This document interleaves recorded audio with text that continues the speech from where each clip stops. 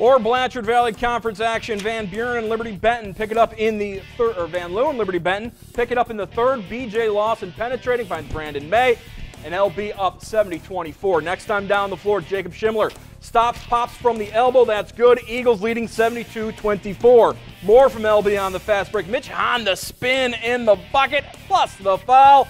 All Liberty-Benton tonight. Alec Rhodes finds Schimler, puts it home as LB wins big. Final score 88-31. Adam Sitlak 22 points. Nathan Kraft adding 15.